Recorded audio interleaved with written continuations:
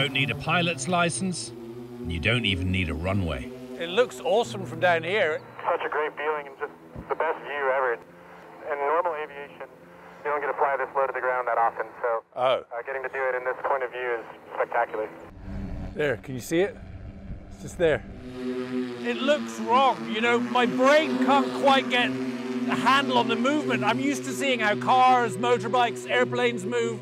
This just moves differently. It's disconcerting. It's weird. I mean, it's awesome. It's weird. If you've ever played a video game, you can fly this thing. It's one joystick. Seriously. Starting price, $190,000, and for now, the battery life is only around 20 minutes, the range only about 20 miles. Pivotal says that will improve.